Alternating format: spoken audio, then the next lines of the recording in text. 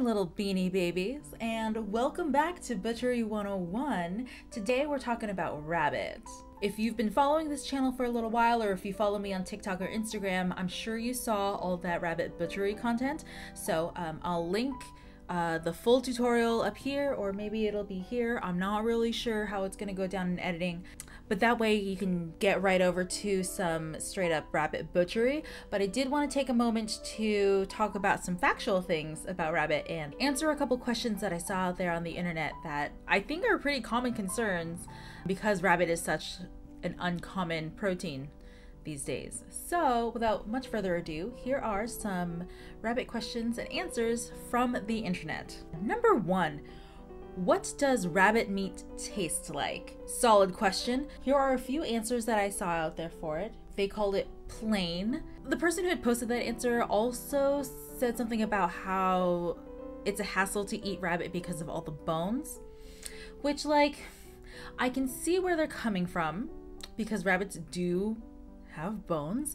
I feel like they roasted their rabbit whole, that's fair if you're roasting it whole and you feel like, oh, there's a lot of ribs. The rabbit's collarbone isn't attached to anything else, and so it's really easy for that particular bone to just get kind of lost in the rest of your eating experience, which is kind of annoying for sure. But I do think that if you were to learn how to break down your own rabbit, cook it in separate pieces, or debone some pieces, it wouldn't be very bony at all. Other people have said that it tastes like chicken.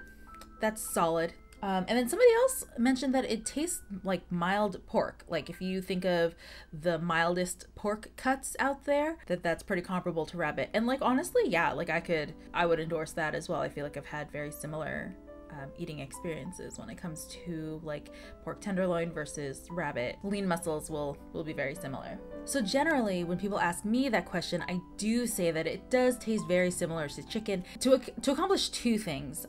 One, I hope people aren't intimidated by the idea of eating rabbit. Like, I think rabbit is an uncommon meat in the United States. That's a shame, because rabbit is super delicious and very good for you. The other reason why I compare it to chicken is that many of the recipes that you would want to use for chicken translate beautifully to rabbit. So braising, like a coq au vin, deep frying, or like pan frying works out really well with rabbit, as do brines.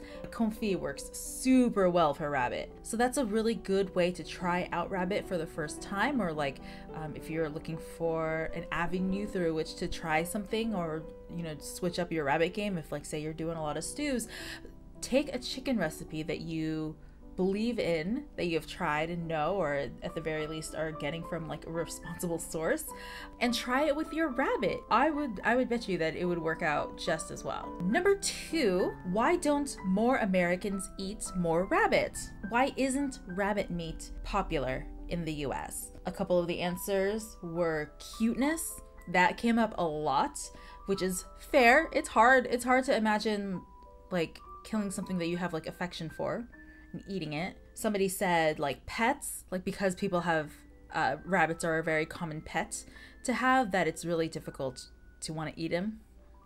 I mean, obviously, like, you wouldn't be eating your pet, but I imagine that if I had a pet pig, maybe it would be difficult to conceptualize eating one. Somebody once mentioned religion, and I don't really know what that's about. So if anybody here knows why any religion would like not endorse eating rabbit, or if there is a popular religion out there that like condemns eating rabbit, let me know. I'm really curious about that one, because I know that there are a lot of faith-based reasons for not eating certain animal products. So I get that these are decisions that people are making based on like their faith, but I've never heard of one that specifically addressed rabbits. So yeah, let me know in the comments, or like DM me or email or whatever. I'm very curious about that. Too expensive was another reason that people ventured, and I get that because it's so uncommon, and like I think because of like the way that it's produced, it is typically going to be more expensive than, say, like your very, very cheapest chicken. I personally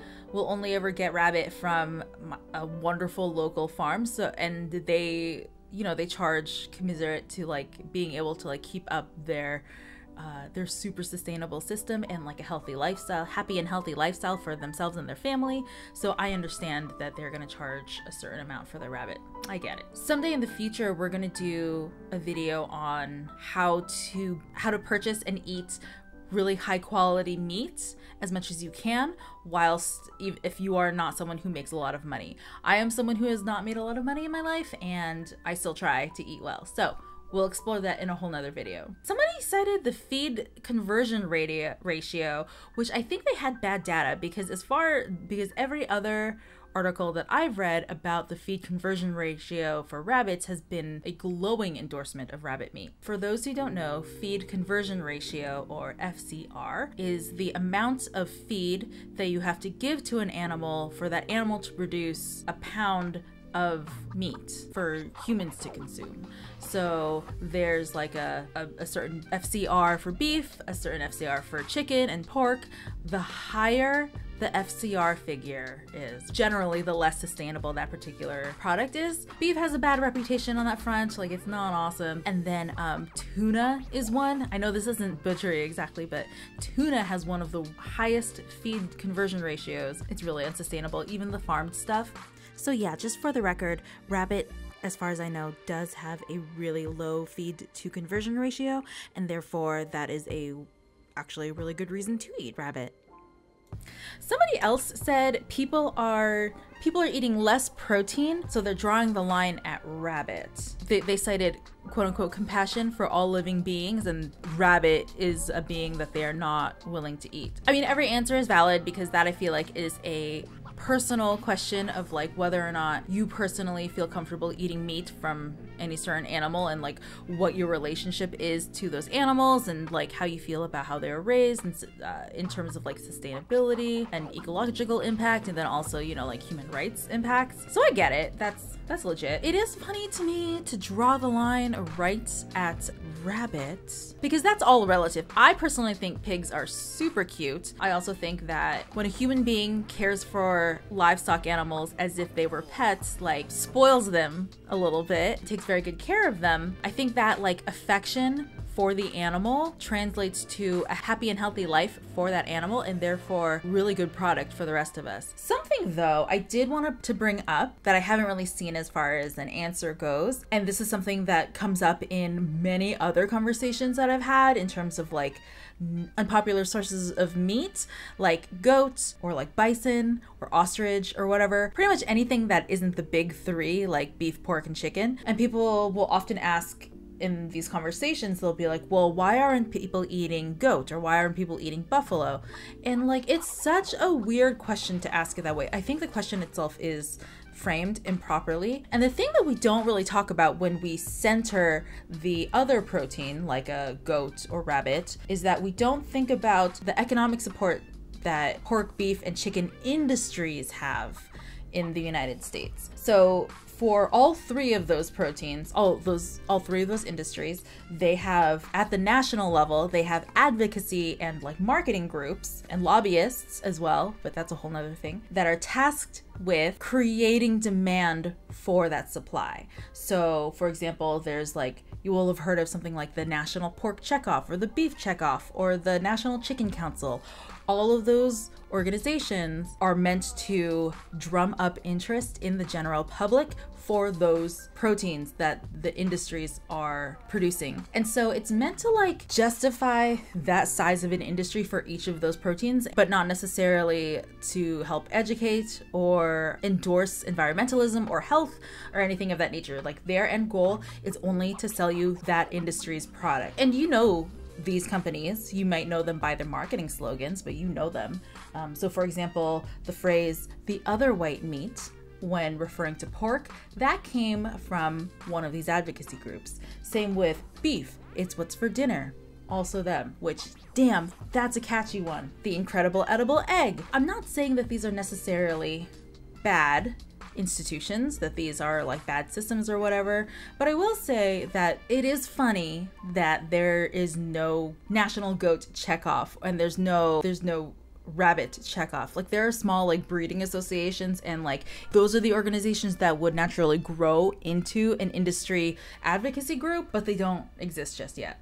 So until you start to see rabbit commercials during the Super Bowl, I don't really know what to tell you. And you can form whatever opinions you want. Like, please feel free to Google pork checkoff, beef checkoff, and find out for yourself what it is that those guys are trying to do. But something I do want to bring up about the National Chicken Council, because this happened very recently. It happened within the last year or so. It happened during the pandemic, that the National Chicken Council asked the USDA and OSHA to remove caps on production speeds. And the thing about production speed is that the faster you go on the production line, the more dangerous it is for you. Like, the harder it is for the workers to put up with it. And this is not like a bunch of like lazy people.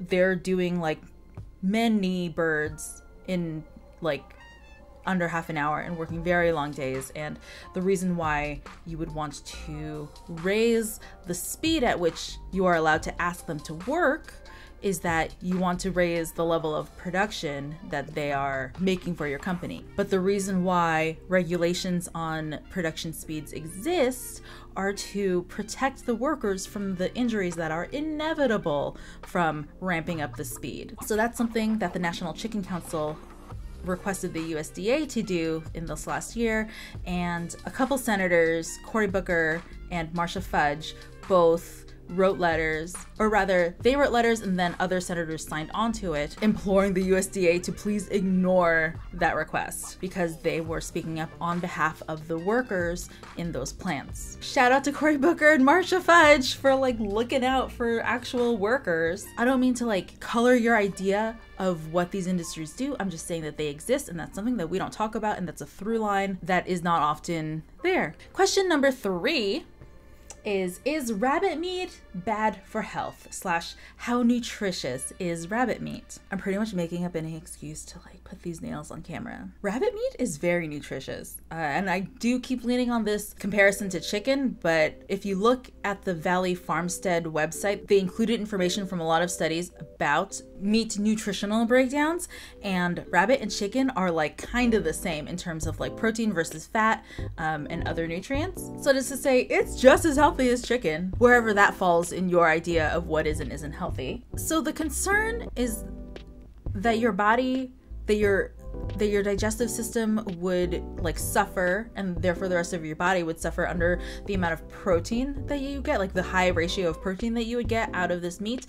But I feel like if you're eating a diverse diet, that is to say you're not only consuming rabbit meat, then that would counter that effect. I don't really know what the concern is there. It sounds like they are imagining a scenario wherein you would only be eating rabbit meat and that's it. And I don't know a scenario wherein that would actually be happening for a long-term basis, that you would need to be concerned about your rabbit consumption. Like, wouldn't you be having like a side of carrots or something? But like, seriously, like, wouldn't you be eating other things too? I don't know. That was a weird one to me, gang. So if you see that out there, like, rabbit meat is fine to eat. It's just like chicken. Don't worry. Oh, and if you are worried about like the leanness, like how lean rabbit meat is, and you really want to add more fat, that's a great time to add in fat from like your pork roasts or your beef roasts. I often have like a little stockpile of rendered lard or rendered tallow. Fat keeps for a good long time, and there's a ton of flavor, especially if you get it from another meat source. And that's a great time to bust that out so that you can add a little bit of extra fat to whatever lean meat you're eating. I think it's a great opportunity. Number 4. What's the meat of the rabbit called? I saw like a lot of joking answers to this that were like, yo, you call him Ted, or like Donnie or whatever. But all jokes aside, I think this is referring to the phenomenon where we have different words for meat than the animal that it came from. So for example, there's like venison instead of deer, we say pork instead of pig, beef instead of cow. But you know, like chicken, we just call chicken, turkey, the same deal, rattlesnake, whatever. There's not a euphemism for each of these species, which is totally cool with me because like we still just say the animal's name, and then there's no dissociation between the meat that we are eating and the animal from which it came. So I actually kind of appreciate that. When we rename meat, it adds an extra layer of obfuscation that isn't really necessary and kind of doesn't really benefit anybody necessarily. Let me know. Also, do you guys remember when you learned that pork came from an animal, that pork is pig? I do definitely remember that moment myself. It was in 2nd grade. Someone brought in a book that was probably like some vegan propaganda, but it definitely taught me that like, hey, these foods are actually the bodies of these animals that like you probably think are cute. So yeah, it kind of blew my mind a little bit. And like, yeah, do you guys remember like when you first learned what pork and beef are? Do you think that it would have been better to just know that you were eating animals? Like, do you feel like you were deceived, or do you feel like they're cute? These words are cute and like we should just keep them. It's so interesting to me the way that we as a society think of meat and whether or not we have to separate ourselves from the concept of them being animals. And especially now in like this new era of alternative meats where people are trying to eat this certain way, supposedly without any of the negative consequences. So let me know in the comments or drop me a DM on Instagram or TikTok or whatever.